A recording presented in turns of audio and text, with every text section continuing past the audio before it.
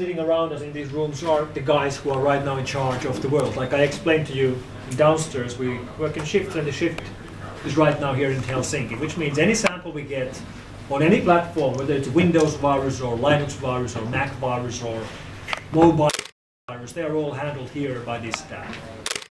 And regardless of whether we get the sample from Europe, from Australia, from South America, from wherever, they all come here right now. They will be coming here for 5 more hours. Then we'll go home and the shift moves on.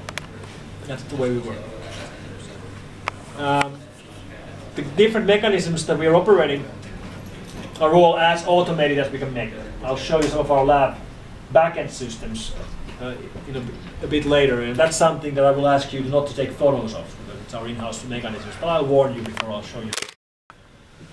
This thing you've seen in our lobby already, it's the malware map or live world map, and this is based on our own customer feedback channels. So when our customers are blocking viruses on their machines, some of those systems report back to us. They let us know they've just stopped a virus. For example, here we can see different virus names that have just been blocked just a few minutes ago by our customers.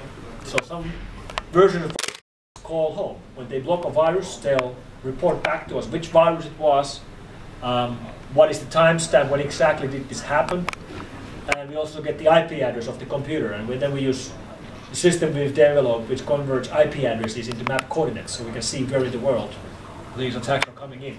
And this map is going into different modes. Right now it's showing real time, so you can see 11:39, which is 3 minutes ago, so it's almost real time. And then it will shift modes and show you the last hour, show you the last 24 hours, show Europe in detail and so on. And we're mostly using this kind of mechanisms not really to look at individual cases. That's not really interesting.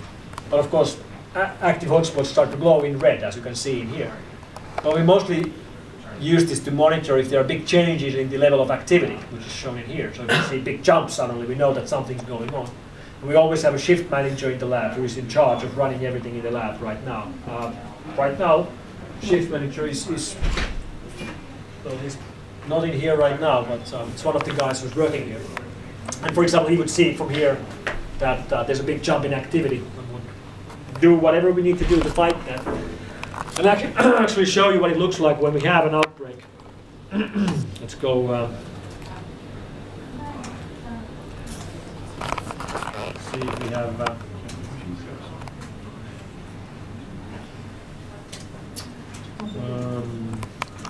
Yeah, here we go. This is a video snippet shot when we found the very first variant of Stormworm. So it's shot with the mobile phone camera from the same screen right here. You can see this is in January 2007 when the very first Stormworm outbreak started. And now it's normal situation, nothing special happening. But around midnight, so 3 hours from now, the actual outbreak starts. And you'll see what happens. Watch closely now. And here we go. You see that? Millions and millions and millions of infected emails being sent all over the world. And you can see that just lighting up everywhere. Well, of course, Greenland is very nice and quiet. Nothing ever happens in Greenland. Africa is pretty quiet because the amount of computers is so slow.